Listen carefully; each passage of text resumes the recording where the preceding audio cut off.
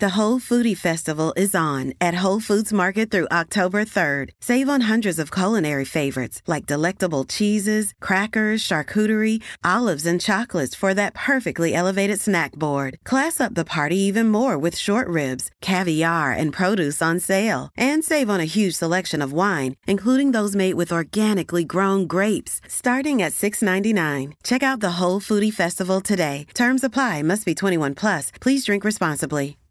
It's another Q&A edition of Optimal Health Daily, episode 2292, and I'm Dr. Neal, your host of the show.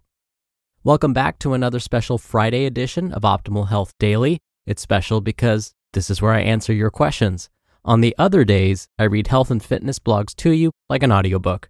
And with that, let's keep this intro nice and short so we can hear today's question and start optimizing your life.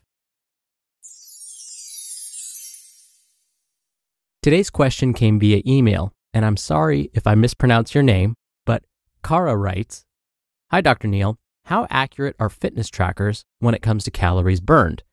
Can I trust my fitness tracker when it says I have 250 extra calories burned during exercise? Or should I take potential error into account when calculating the difference between calories in and calories out for the day? Thanks." Thank you for taking the time to send in your question. Now, a while back, one of my friends who happens to be really into fitness came up to me. Well, more like ran up to me because she was so excited to show me her new Smartwatch fitness tracker. She was showing me how it tracks nearly every movement, from walking to jogging to bicycling, even swimming. With just a couple of rotations of the watch face dial, she could go into waterproof mode and the watch would begin tracking her swimming strokes. Technology has been progressing so quickly, it's hard for me to keep up with all of these newfangled doohickeys. So I thought to myself, how accurate really are these things at tracking all of these movements? Plus, do they help keep us motivated and exercising more consistently?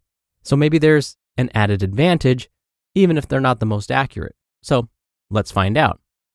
When it comes to their accuracy, as you can imagine, it varies by brand and the type of exercise being performed. I realized that some of these devices even track your sleep, which totally blows my mind. I did find a meta-analysis that looked at this very idea of fitness tracker accuracy. Without getting too scientific, conducting a meta-analysis is a highly respected form of research. This is because it involves collecting a bunch of studies on the same topic, like in this case, the accuracy of fitness trackers, combines them, and performs one large analysis on all of these findings. I always complain that we can't base conclusions on the results of just one study. We always need to look at other published findings as well, and a meta-analysis does just that. In general, it seems as though most of these fitness trackers are fairly accurate at estimating the number of steps you walk or run each day. But beyond that, like with calories, the reliability begins to vary quite a bit. So when it comes to estimating the number of calories burned, they tend to underestimate. This was actually surprising to me since most trackers on fitness equipment at the gym, like treadmills and ellipticals, tend to overestimate calories burned. But in the case of fitness trackers, they tend to underestimate. Now, as far as tracking sleep, since I was talking about that, most trackers overestimated the time spent actually asleep. Now, fitness trackers will calculate distances traveled, and it gets a little sketchy here. Distance often was overestimated when moving at slower speeds and underestimated when moving at higher speeds. They also track heart rate, and most have been good estimators of heart rate. Unfortunately, I couldn't find any data on their accuracy for estimating swimming distances, though. I imagine those studies are being performed as we speak. But here's another important question then. If their accuracy isn't perfect, why should we use them? Well, a more appropriate question might be, who really cares about accuracy so long as it keeps us moving? It turns out that fitness trackers do help keep folks motivated in the short term. Having a new gadget, or newfangled doohickey as I referred to it, can be a good motivator soon after you purchase it, just like my friend that came running up to me showing me all of her tracker's features. But that newness does tend to wear off over time, just like when we were kids. You finally get that brand new toy and swear you'll play with it forever, only to find it in the garage collecting dust a month later. to keep that sense of novelty alive, we need to find ways to keep it interesting. For example, we could think of the tracker as a game and try and beat our previous scores. Once we get tired of that, we could join a group and track our progress together, or create a friendly competition. The other issue is that these trackers don't provide user direction for improvement. Let's say you hit a plateau and don't know how to proceed.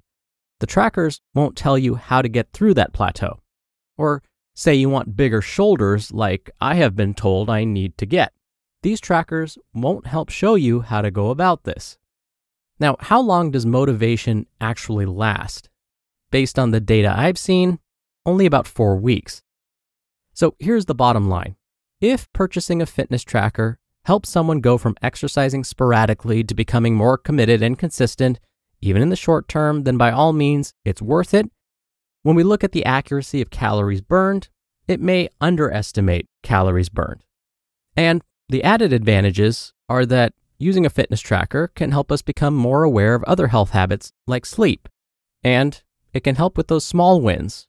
And small wins over time can transform lives.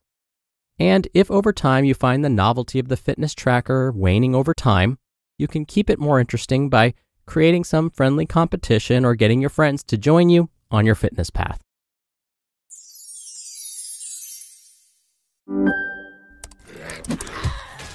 Wait, are you gaming? On a Chromebook? Yep. It's got a high-res 120Hz display, plus this killer RGB keyboard. And I can access thousands of games anytime, anywhere. Stop playing. What? Get out of here. Huh? Yeah, I want you to stop playing and get out of here so I can game on that Chromebook. Got it. Discover the ultimate cloud gaming machine, a new kind of Chromebook.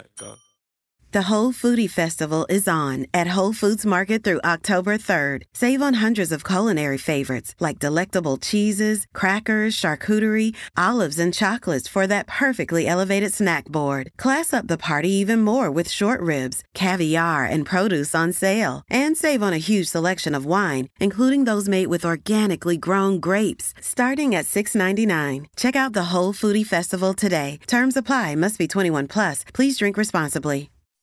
Thank you again so much for taking the time to send in your question. Now, if you want to submit a question and have it answered right here on the show, you can email a question to health@oldpodcast.com.